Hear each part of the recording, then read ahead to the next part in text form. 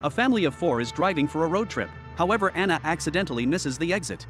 As the day grows darker, the gasoline is getting low. John begins to complain about his wife's mistake, but she calmly quiets her husband. After an unknown amount of time, they finally found a convenience store where they could eat. At this point the daughter wanted to go to the restroom. The door to the restroom was opened and a strange man who was eating a snack appeared in the doorway.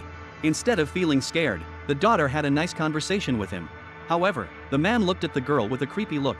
Luckily, John arrives in time, only to be stopped by another man who suddenly appears and threatens John to take good care of his daughter. John is horrified by the man's creepy look, and as he walks to the door a woman suddenly appears and makes threats. The girl sits sadly at the mouth of the tunnel. Suddenly, a man approaches, picks up the pieces of the toy, and earnestly comforts her. The man closes the mask and puts it on the girl's face, who immediately smiles happily. They pull the hook and agree to go to the party together in the evening.